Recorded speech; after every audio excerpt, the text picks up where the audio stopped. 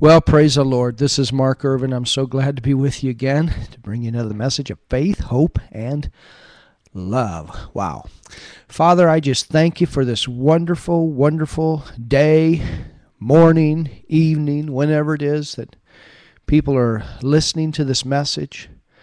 Father, I thank you that you're on the inside of each one that has received your Son Jesus as Savior. We are your sons, your daughters in the earth, and I thank you for this wonderful walk that we have with you, this wonderful fellowship and relationship that we have with you.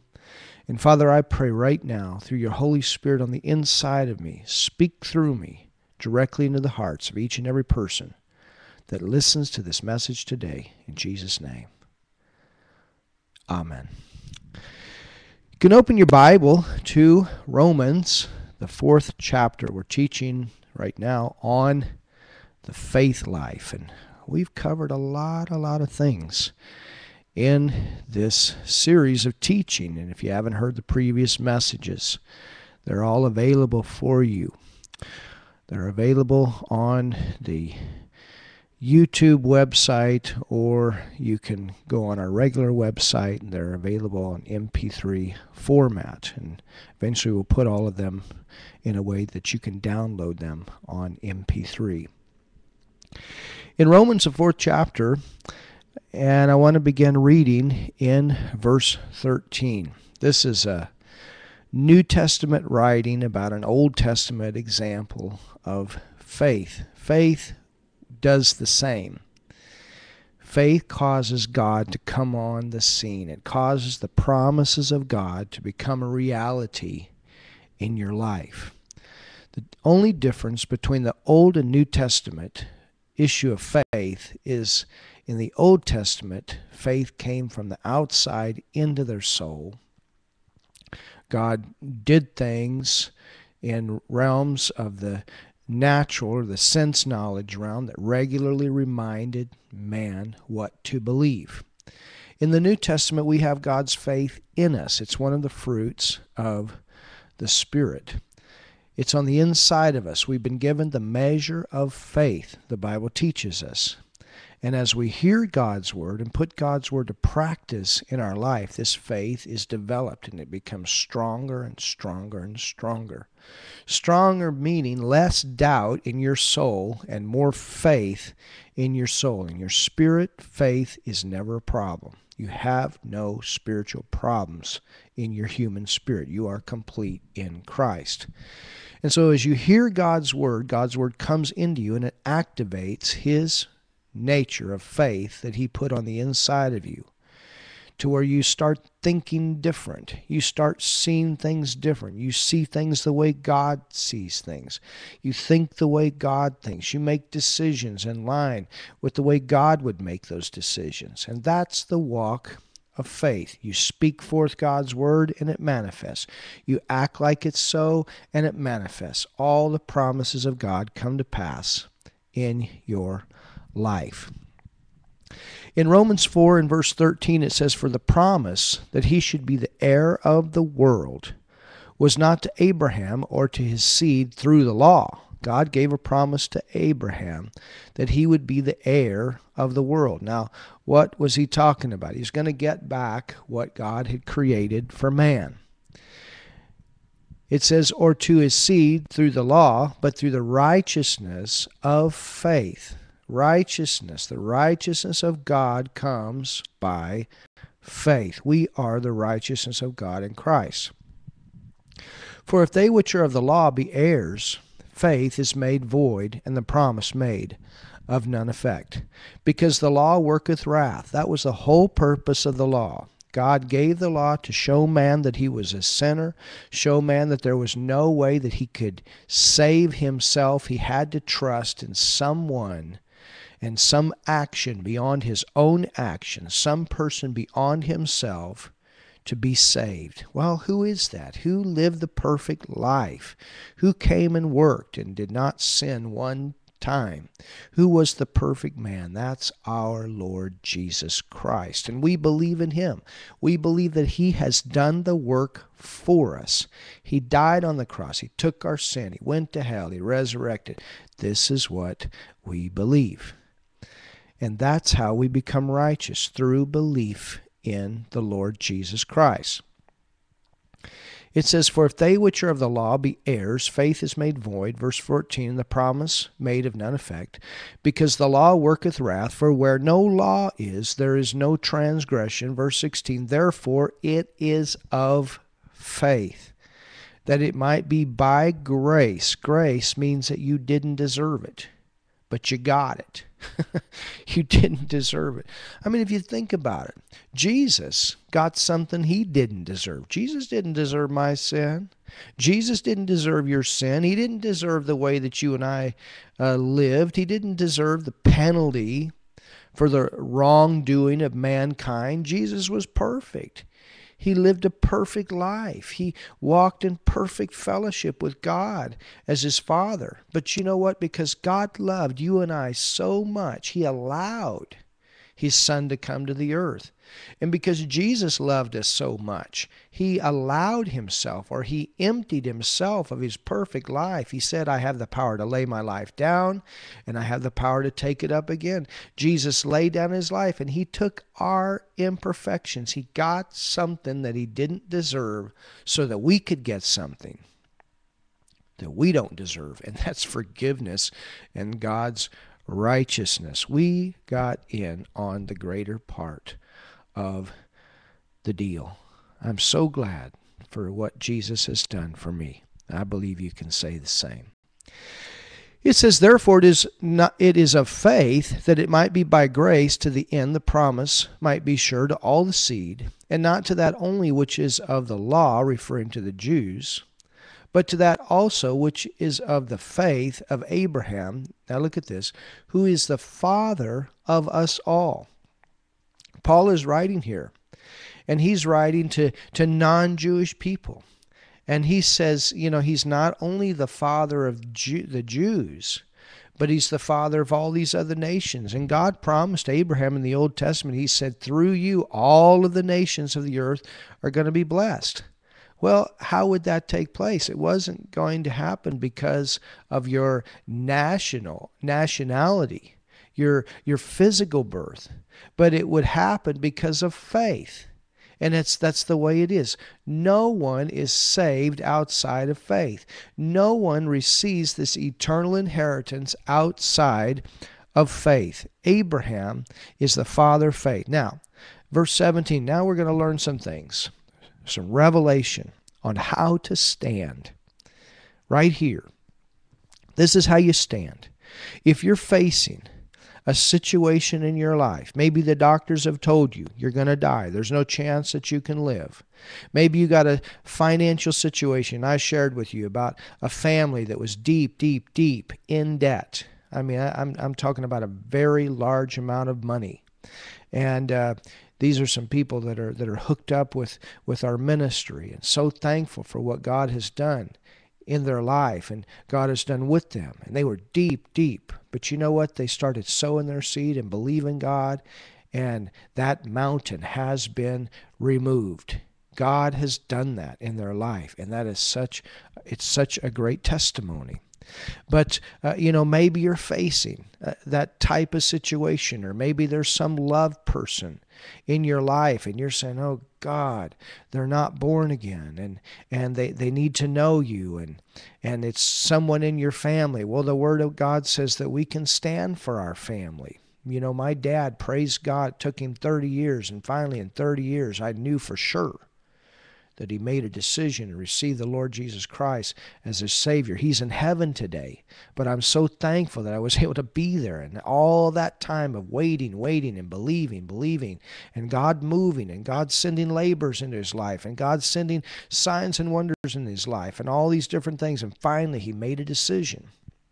Well, maybe you're dealing with an issue of depression, and you just haven't seen the end of the tunnel. And I know Christians depressed. year after year after year. It's because of what's going on the inside of their soul. But I'm going to tell you something. These things may be big mountains to you in your senses. But here's the number one point to activating God's faith. Look at this in verse 17. It says, "As it is written, I have made thee a father of many nations, before him whom he believed, even God, who quickeneth the dead, and calleth those things which be not as though they were." We have a situation here with Abraham. And in the Old Testament, Abraham's name was Abram. The Lord God appeared to him and told him, Abram, that he was going to be the father of many nations. Now, at that time, he had not had any children. He didn't have a son that he could pass any inheritance on through or to. And his wife was barren. Sarai was her name. We know her as Sarah. But her name first was Sarai, and Abraham's name first was Abram. And the Lord God appeared to him and says, "You're going to be the father of many nations." He's about 75 years old at that time, and from the natural standpoint, there's no way that he and Sarai can come together and give birth, have sex, come together, conceive, and give birth to a child. They cannot do this. It is physically, naturally, beyond sense, knowledge, impossible. And so, what do we have here? We have an impossible situation. But verse 17 says, "As it is written." And here's the point. As it is written, and we have this term in different places in the Word, it's putting the emphasis on the Word of God. Remember, when Jesus was tempted in the wilderness, what happened? The devil came and tempted Jesus in the wilderness, and Jesus said, "It is written." Even Jesus knew what the Word of God said. And even Jesus could use the Word of God to go against the temptation or the attack of the devil in his life. Well, we have this situation here where Abraham is facing the symptoms of his body. When he looks at his body and looks at Sarah, it doesn't look like it's possible. When he relies on the information that is given to him through his ears and what other people are saying, Abraham, you're an old man, and all these types of things, then you have that situation that he's facing. Things are not, his body's not working the way that it worked when he was a younger man, and to be able to have children. Sarah, they've not been able to have children up until this time, so they have many years working against them of doubt to produce unbelief. But it says, as it is written. So somewhere this promise got written down in a way that Abraham could see it. This is what God said. And this is the way it is with you and I.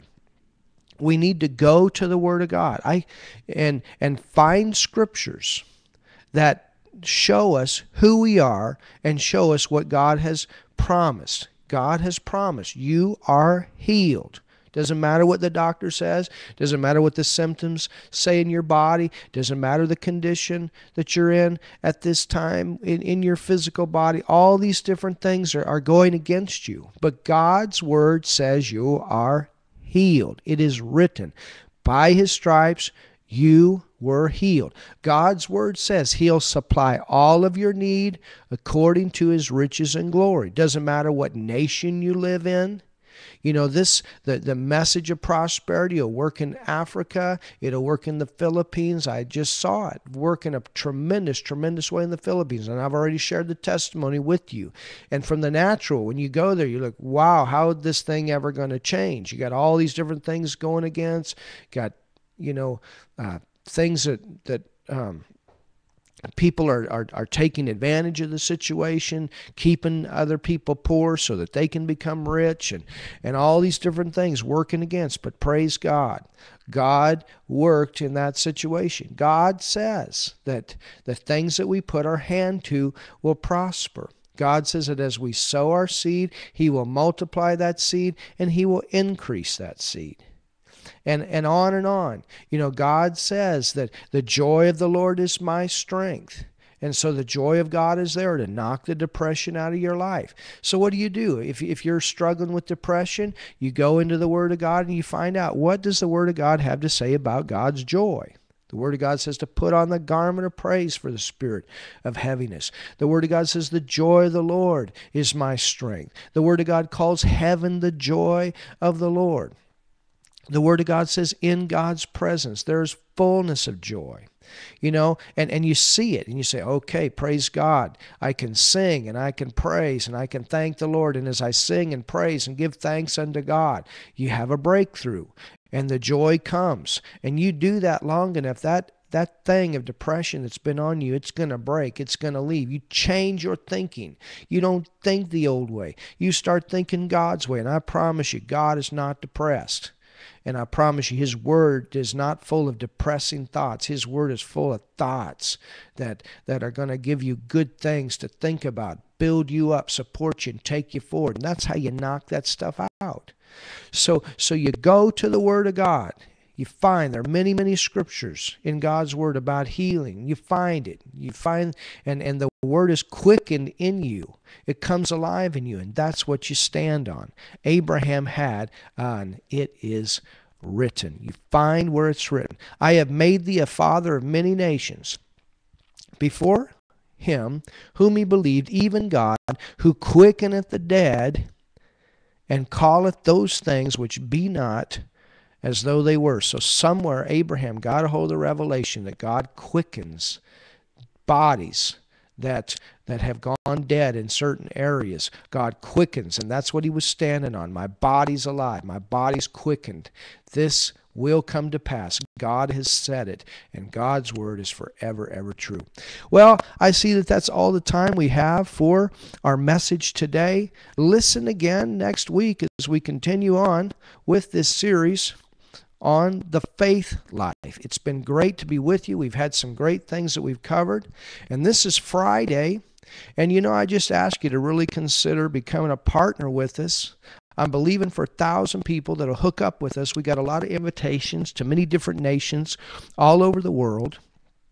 And it takes money to do that. And, I'm not begging. I never beg for money. God is my source, and He always has a way to provide for us. But if you want to help us and you want to bless this ministry, you can do that. Just go on our website, and there's information on our website about partnership. And through your partnership, you will help us to go to nations all over the world. You'll help us with our new church here in Germany and what He's doing in this nation, and then you'll help us in other places. And you'll be a part of our From Faith to the Nations family that is helping us to go to the world, to bring in the harvest and establish new believers in the Word of God. So anyway, go on our website. It's very simple, www.ffn, punct or period, org. That's www.ffn, that's 3 F's in, and then period, org. And the website will greatly bless you. We are doing some work on it. There's going to be some changes coming in the future where we can simplify it a little bit more. We have a Bible school on there that's free, and we have some things that we're going to do with changes on that. It's in 5 different languages right now. And all the things we do, these things are free. God said use the internet to go to the nations, and that's what we're doing. And we make all of these things available free. But these things, it costs money to do it. And that's what our partners are doing, is they're helping us to get the equipment, to pay for the plane tickets, to take care of the preacher, praise God, and to do all the things that God wants us to do. And so pray for us, believe with us, and we go forward. And I look forward to seeing you or ministering to you next week as we continue on with this series on the faith life. This is Mark Irvin.